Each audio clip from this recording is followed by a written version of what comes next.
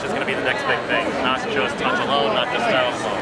To do it together is really a 1 + 1 = 5 kind of synergistic thing that's happening to put together.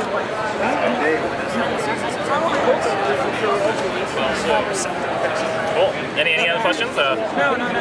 How many finger touches is? It's it's an infinite number of touches. We basically treat this as a big raster sensor. Okay. So we capture like basically 70,000-80,000 pixels worth of information of capacitance.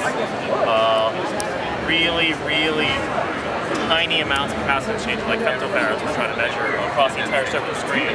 We don't just reduce it to like, hey, how many points did you touch? What does this display see from a capacitance point of view on the surface of the screen?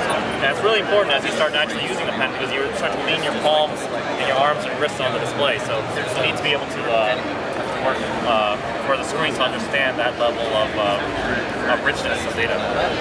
Is this a television that'll be able to, someone could buy, like a consumer product, or is it just a demonstration? No. This has been shipped. So we've been shipping our 82-inch since September. Okay.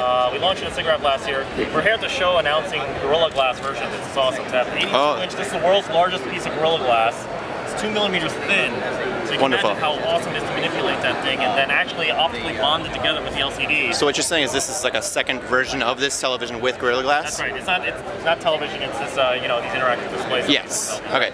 And it's awesome because it means it can be really that hard. Wonderful. Thank